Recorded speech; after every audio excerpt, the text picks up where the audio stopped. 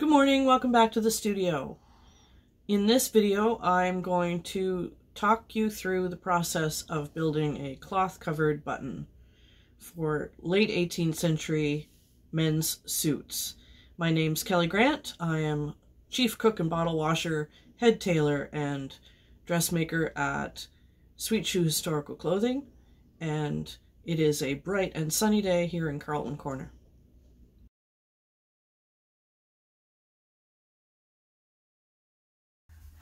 Alright, so here is how I go about making my cloth-covered buttons.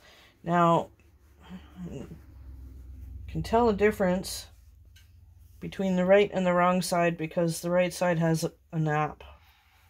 So that's the wrong side of the fabric. There's my button mold, and here is my process. Now, I could very easily cut the circle and gather around and do the buttonhole with just the fabric. Some fabrics require a little bit more stability though, and when you're pulling as hard as you are on the fabric to make your covered buttons, it's always a good idea to stabilize your fabric. And in period, they would have glued a bit of lesser fabric to the back of the fashion fabric that they're cutting the button from. I tend to use a bit of iron-on interfacing because it works the same way and I get a nice even appearance to the outside because the glue is an even layer. Now, you can feel the beads of the iron-on glue. That goes to the wrong side of the fashion fabric.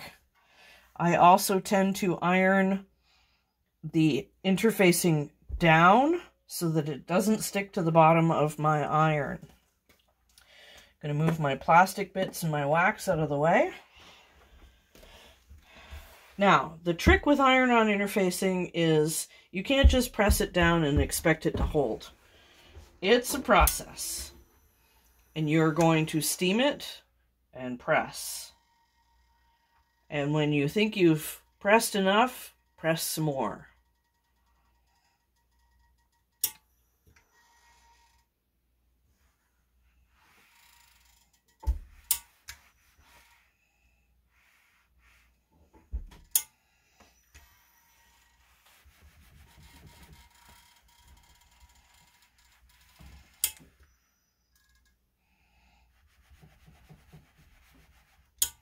And my iron is making full contact with the fabric and the board.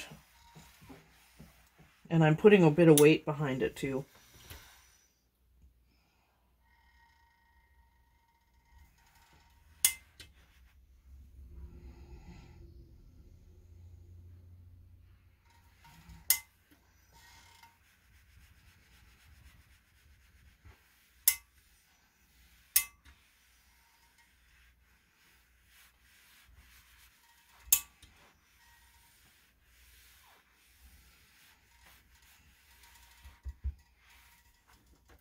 There, now that should be nice and well adhered.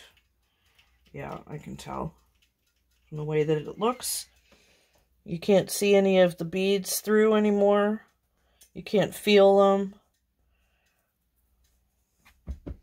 Alright, so you need to make a circle that is as big as your button mold plus half again.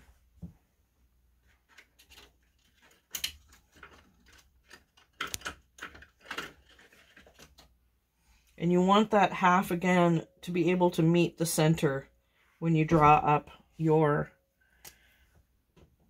gathering stitch.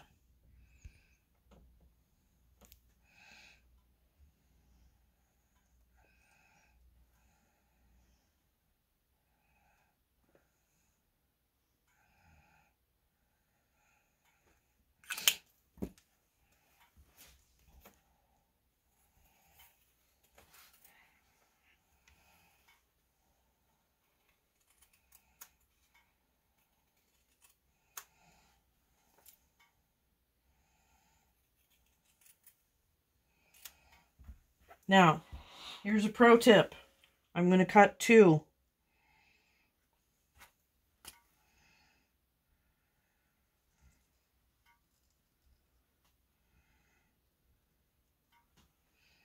And I'm cutting 2 so that I can use one as a sample and one as a pattern.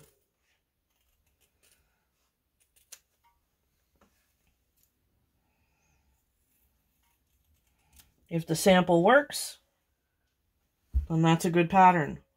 If the sample needs to be trimmed back, I can trim back the pattern as well and use that to cut the rest of my circles. If it's too small, I haven't wasted some very expensive cloth. And yeah, I'm using the scraps, but it's still expensive cloth, and I don't want to be wasting it.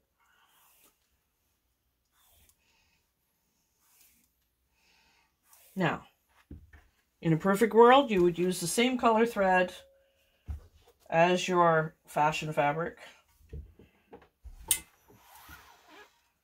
But I'm using my beige thread so you can see it.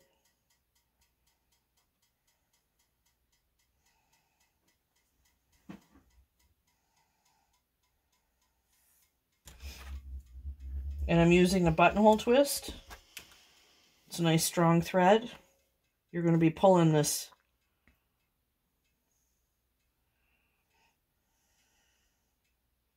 Making a good knot and leaving a bit of a tail.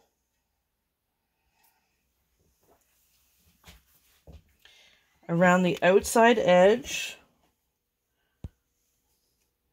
I'm going to do a running stitch, and I'm going through both layers quite evenly.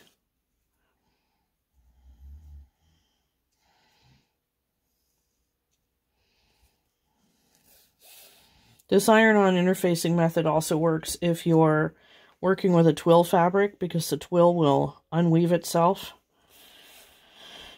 and it gives you a nice cut edge, more stability. Or if you need to bulk up your fabric, it'll help that too. You could add more layers than just the one.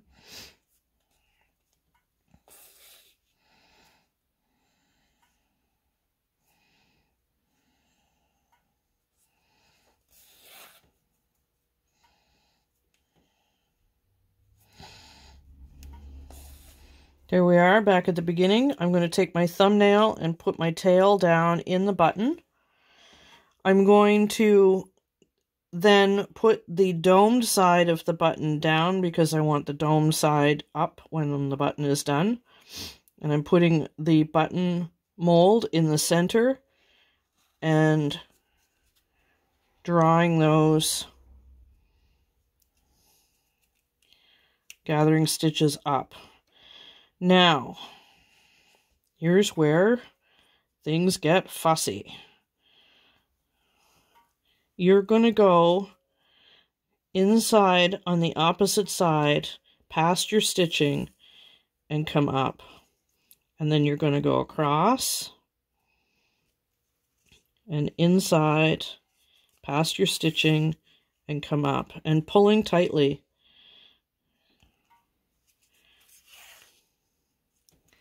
And you're going to go around the entire button, pulling up all of those humps.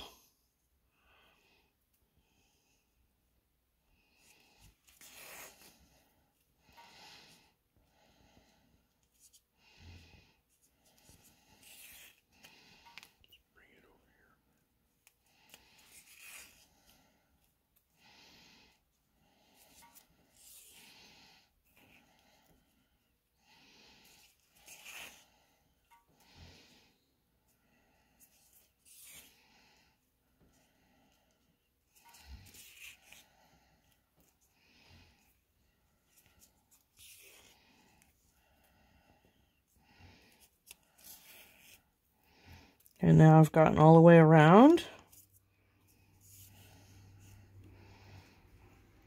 And that's nice and solid.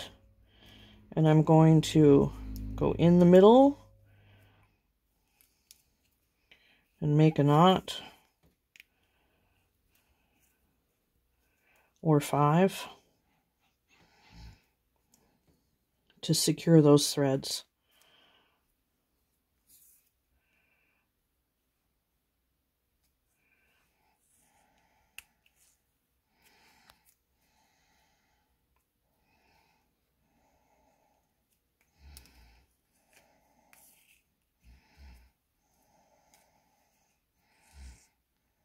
And at this point, I would also work a little bar tack going across so that I could stitch that button onto the garment. And then that's a beautiful little button. It's going to be solid and wear like iron for the duration of the coat's existence. And now I also know that this circle works and I can cut the rest of my buttons out.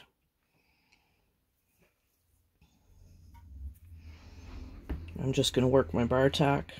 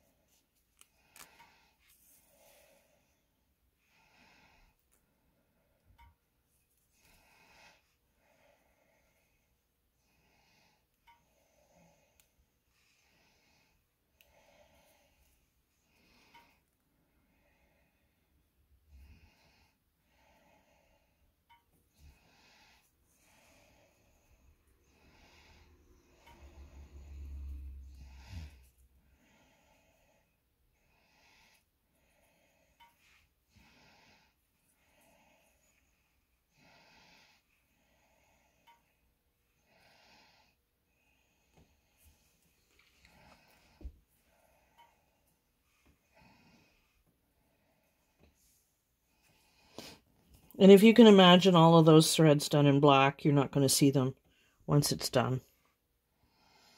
There's my little buttonhole stitches over my bar tack.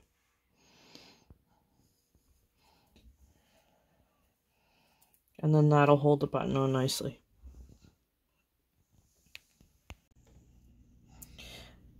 So there's my finished button.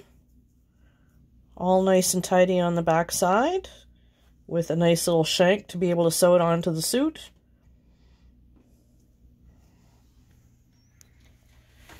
If you like what you see, give me a thumbs up, hit the subscribe button, and don't forget to hit the dingly bell to find out when the next video goes live.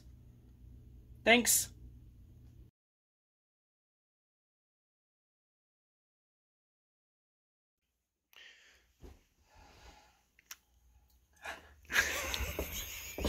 Okay. Yeah. Yeah.